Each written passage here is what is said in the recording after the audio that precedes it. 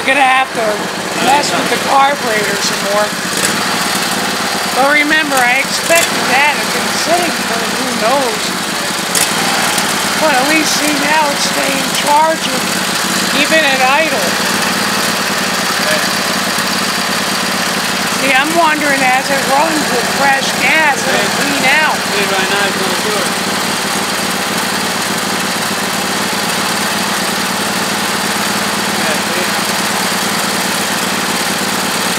Maybe we just let it run for like 20 minutes or so.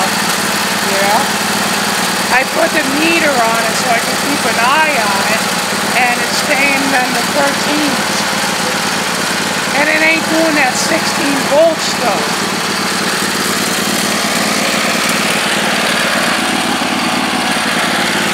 So I guess we got two bad ones. Maybe we should buy a couple of them. How much is it?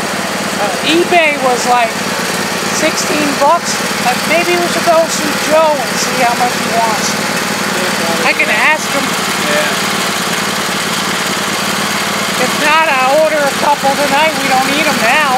Yeah, but we run it like that. And yeah. Probably order a couple of them. Probably would be. Maybe somebody got a deal on two of them. I could try. Got nothing to lose.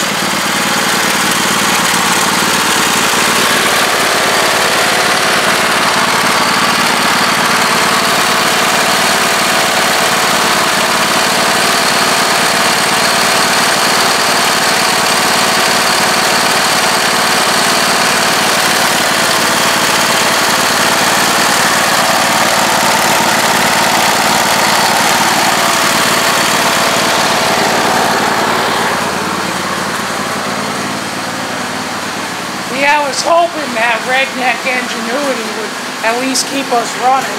What the hell, they got a park in our friggin' yard again. I just put a tractor there.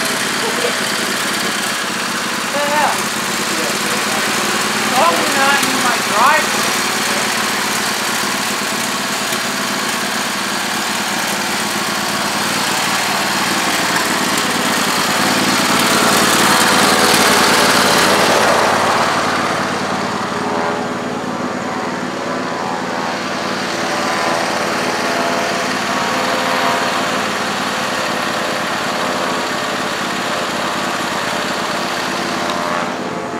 Alright guys, well here's the story. That tractor would just, it would charge the battery, but then it would stop. And so I'm like, okay, I must have a loose connection.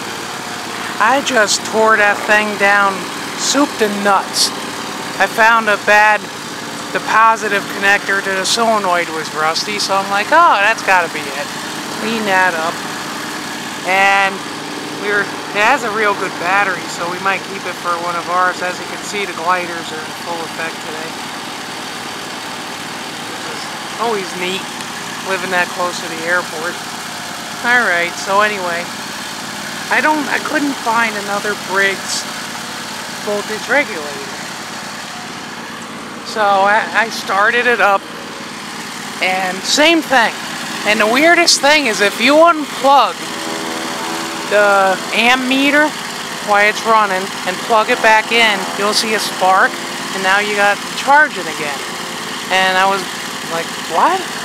AC, I'm getting like 39 volts out of that stator, so it sure seems good, but a little high, you know, but I'm not positive on the exact model. Okay, so I get it all back together and it's still doing it. I'm pulling what little hair I got left out. So I'm like, okay, I don't have one, and I'm like, well, you know what? Quit. What the hell? Can't drive? Freaking in the yard. Moron. Jeez. Anyway, I have a ton of Kohlers. And I'm thinking, basically they're the same thing.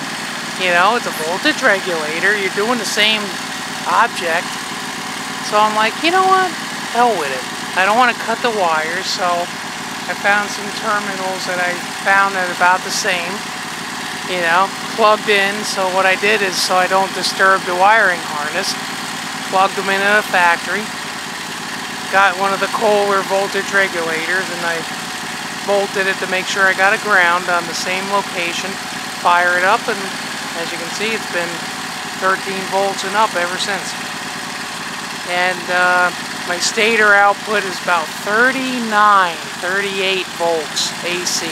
So, but coming out of the voltage regulator, I'm staying, tops I've seen is maybe 14.5, and the battery's a little drained. I switched the battery out. So I'd say that's a win-win.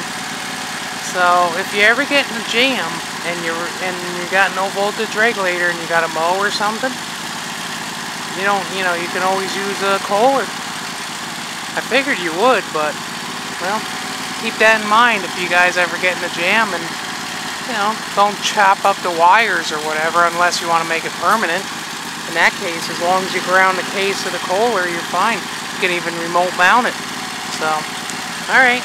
Well, you want to cool it too, though, so. Alright.